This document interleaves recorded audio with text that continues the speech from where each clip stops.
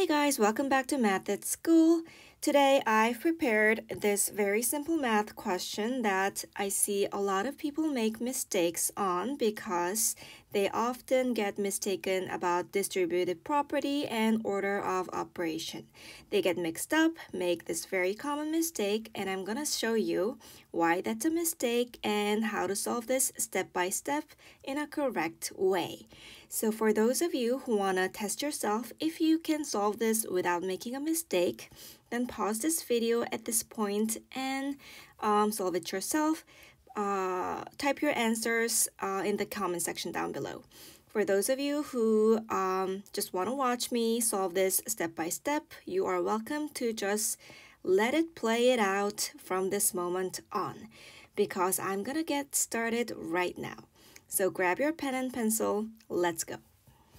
So I have -5 squared, and then plus 4, and then parenthesis 2 plus 3 times 10, parenthesis. So this looks very simple, and I see a lot of people do is they go ahead, they get too excited. Oh, I know the distributive property. I'm going to distribute this 4 into 2, 3, and 10 and solve it like that. If you do that, you get 8 plus 12 plus 40 something, and they make a big mistake and they get a wrong answer.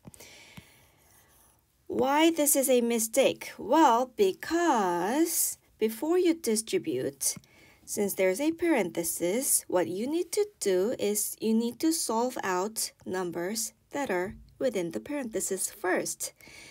And also, you also need to address this power. So let's go ahead and do that. I have -5 squared plus 4, 2 plus 3 times 10. And according to the order of operation or the rule of PEMDAS, I need to first take care of parentheses. So I'm going to take a look at what I have within the parentheses and solve that out before I move on to the rest of my steps. So within the parentheses, I have 2 plus 3 times 10. And according to the rule of PEMDAS, again, when you have addition and multiplication,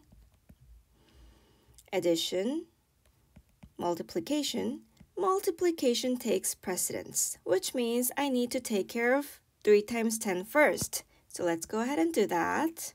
3 times 10 gives me 30. So I have 2 plus 30, which will give me 32. So I can just easily replace this mathematical expression with a number 32 and be done with the parenthesis part of this mathematical expression. So let's rewrite the whole thing. I have -5 squared plus 4 times 32. And then from this expression, if I write PEMDAS again, parenthesis is already taken care of, so why don't we just write 4 times 32 like that, and the next part is exponent. We need to take care of exponent next.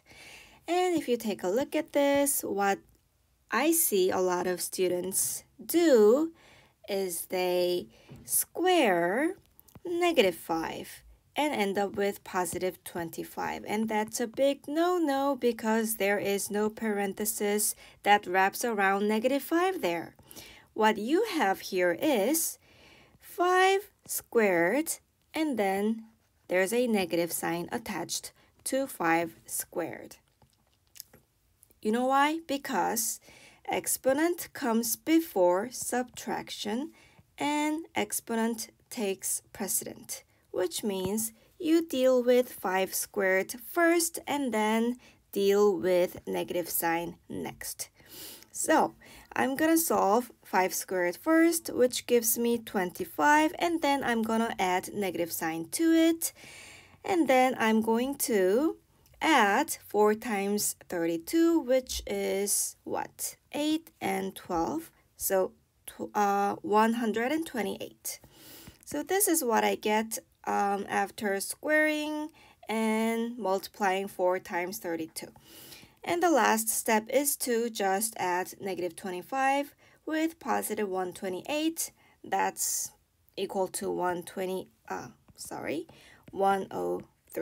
and 103. That's correct, right? 103 is gonna be my final answer to this problem, and that's how you would approach a question like this without making a mistake. So if this video helped, please go ahead and like this video and consider subscribing to my channel. Also, if you want more videos made by me, you can access them on my website on www.mathit.school. So thanks for watching, and I'll come back with more helpful and more entertaining videos later on. Have a great day!